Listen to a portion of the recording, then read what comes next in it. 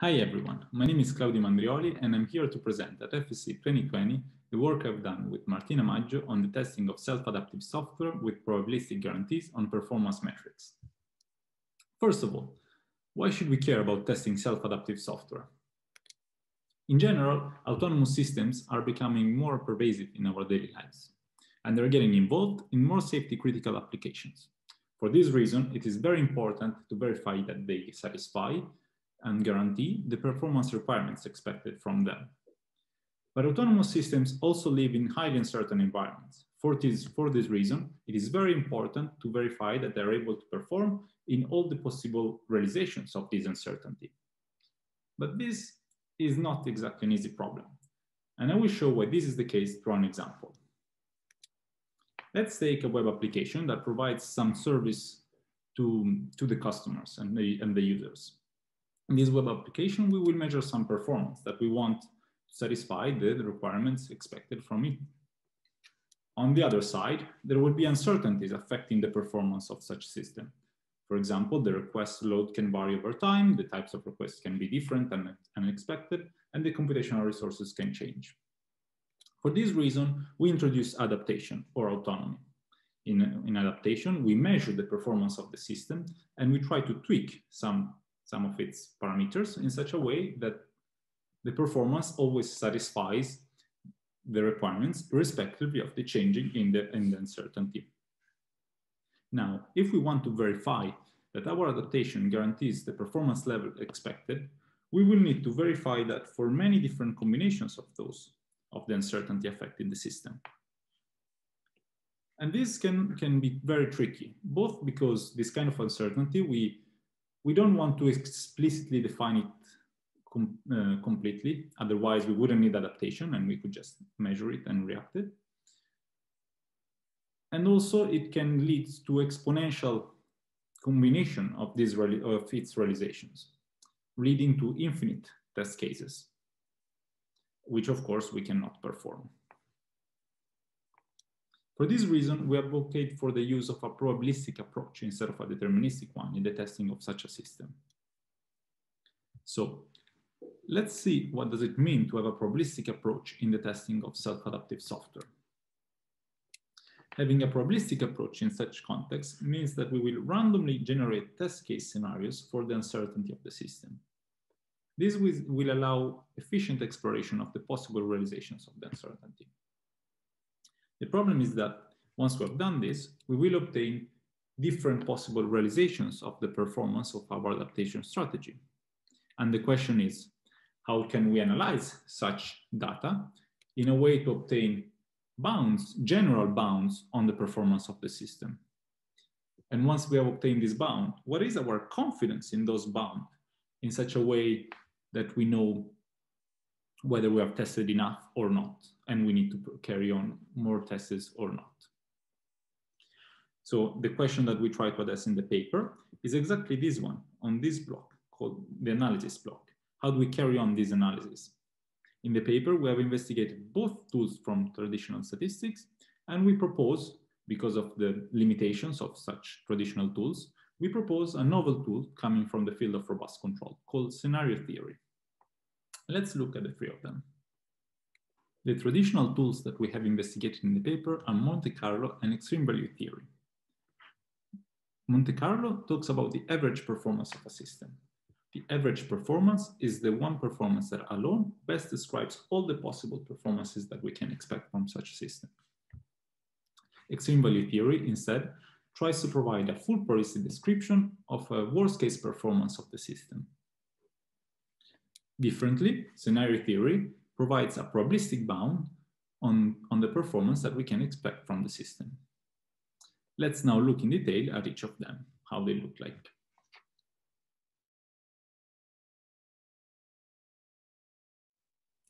Monte Carlo methods are based on the central limit theorem. The central limit theorem says that if we take the sample mean of a random variable, we obtain a quantity that has the same expected value as the original variable and a variance that gets reduced as long as we increase the number of samples. In this way, we can use Monte Carlo methods to get a feeling of what is the average of the average performance of our adaptation strategy. The problem is that this convergence is not quantifiable, so we cannot get a value of the confidence that we can have in the obtained result. And also, the average is not always the best way to describe the performance of a system.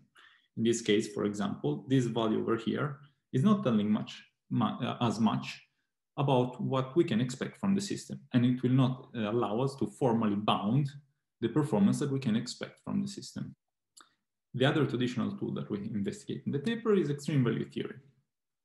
Extreme value theory is based on a similar result as Monte Carlo. It's based on the asymptotic convergence of the maximum of a number of samples of a random variable to an asymptotic distribution, namely the generalized extreme value distribution. In this way, when we observe a number of samples of the variable we are interested in, we will be able to obtain a probabilistic description of a worst case. But the application of this theory presents similar limitations to the one of Monte Carlo. That is, this convergence is not absolutely quantifiable, and therefore we cannot obtain a quantification of the confidence that we can have in the obtained result. Moreover, the number of samples needed to estimate the parameters of this distribution can be very high, and those samples are quite rare since they intrinsically belong to extreme events. For these reasons, in the paper, we propose the use of the novel scenario theory that can overcome said limitations.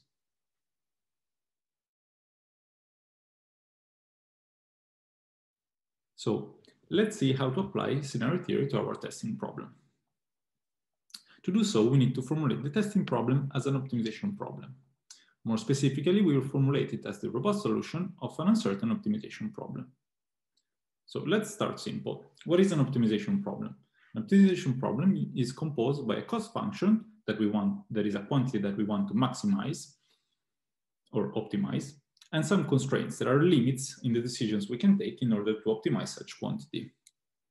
In a similar way, in our testing problem, we want to find what is the best performance that we can guarantee given the specific instance, given the specific realization of our system.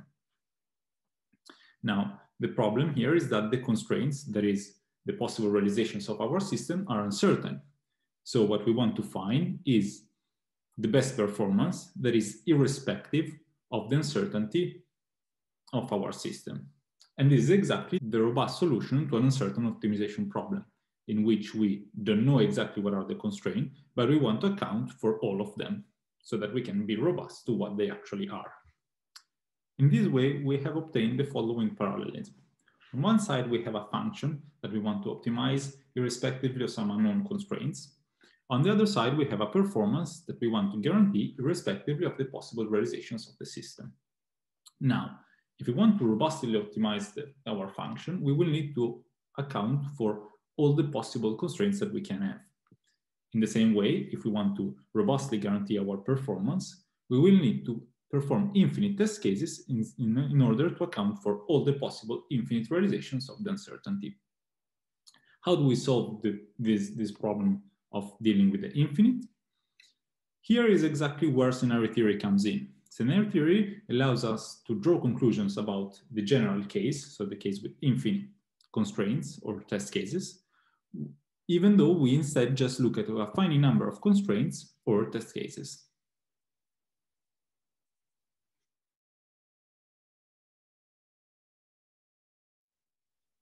So let's see how scenario theory does that.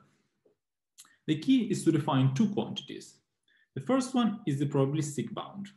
So if we have observed a number of tests, if we have performed a number of tests, and we have observed this worst case from our test, epsilon will be the probability that we accept of observing in the future a performance worse than the worst case observed in the test cases.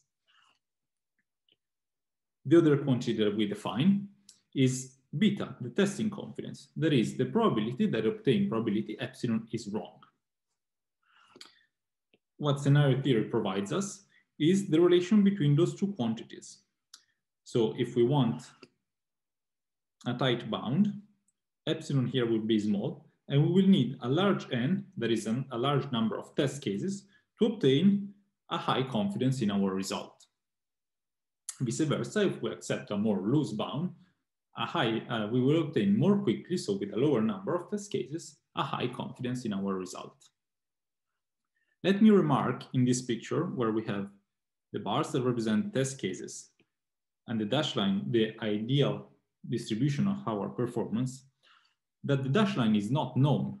So when in the real world case application, we will not have the dashed line, we will just have the bars. And scenario theory will allow us exactly to estimate this area over here, that is the probability of observing something worse than the worst case observed in our test cases. Moreover, we will have this testing confidence beta that allows us to state whether we can be confident enough in the obtained result or not, and so whether we need to carry more tests or not.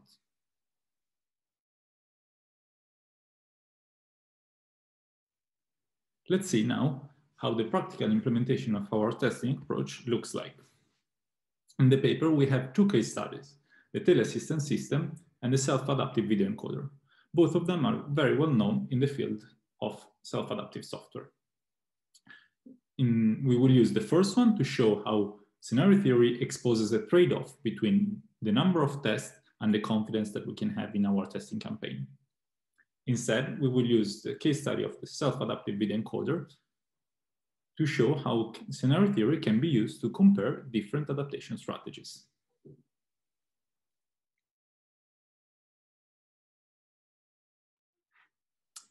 The first case study is the Tele-Assistance Service system. It is a service that provides the users with remote healthcare. The users have some wearable device that on a daily basis collects data from the patient and sends them to a remote service. In this remote service, the data are analyzed and used to decide whether the patient has no needs or needs some different dosage in some drugs or needs an ambulance. In the first case, it will do nothing. And in the other case, it will call some service that provides the given service, the given need for the patient. The uncertainty in this system comes in the fact that the analysis service and the drug service and the ambulance service can be provided by different service providers. Those service providers have different quality levels and different reliability. Another form of uncertainty that is in the system is in the fact that we cannot know a priori what are the needs of our patients. So it can be that many patients have no needs, or many patients need an ambulance, or whatever combination. Our adaptation strategy will therefore have to choose the medical services, the drug services, and the ambulance services in such a way that the overall performance of the system is maximized. In the paper, we have modeled the system and performed 500 tests. We then use scenario theory to evaluate what is the performance from the system that we can always guarantee. In this plot, we can see the evaluated worst case, how it grows along the 500 tests that we've performed. As we can see, in the beginning, the worst case increases very quickly, and while later it becomes more stable. Scenario theory, as we said, starts with defining this epsilon variable. That is the probability that we accept of our worst case not holding in the future. For instance, if we accept only 1% probability that our worst case will not be satisfied in the general case, we will obtain the confidence beta that grows with this fashion with respect to the increasing number of test cases. So as we can see, we have a very strict bound and therefore a confidence that grows very slowly. If instead we accept a more loose bound, like 95% of the cases, we will obtain a confidence that grows pretty quickly. So epsilon will be the probability of observing a performance worse than the ones observed in the test cases. And after the 500 tests, we will have beta confidence that this probability is actually correct.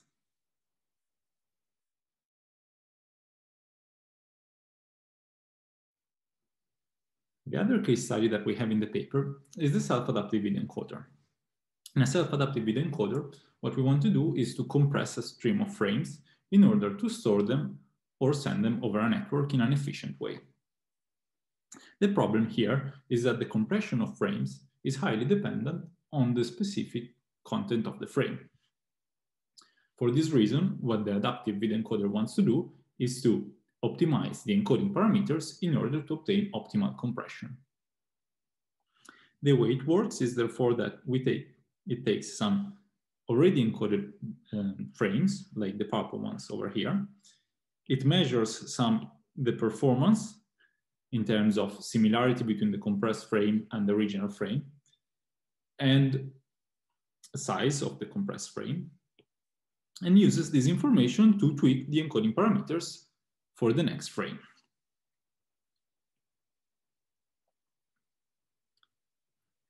In the paper, we have analyzed 4 different adaptation strategies for the self-adaptive video encoder.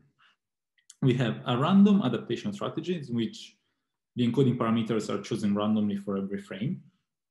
We have an integral and an MPC adaptation strategy that come from a control theory background. And we have an epsilon greedy adaptation strategy that is based on the anonymous machine learning algorithm.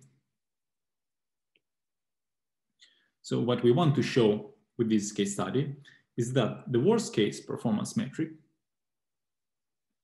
is the one that actually carries the information that allows us to compare the different adaptation strategies.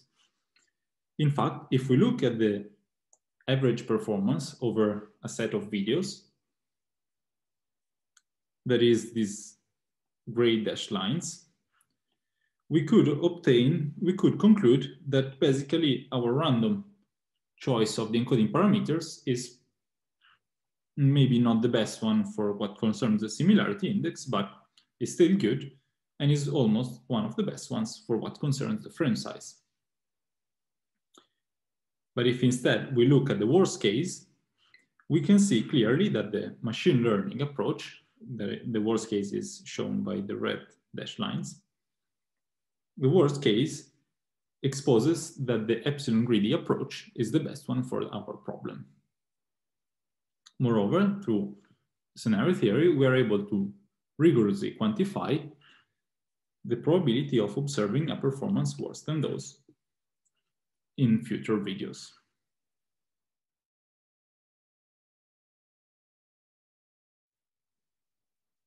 I want to conclude this presentation discussing the limitations of the proposed approach.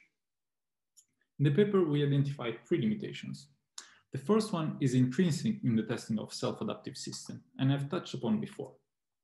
So on the one side, we don't really want to define the uncertainty that will affect the system because we want to leave it open for the adaptation to adapt to it. If we rigorously define it, then we don't need an adaptation anymore because we know what we will expect, and therefore we should know how to react to it.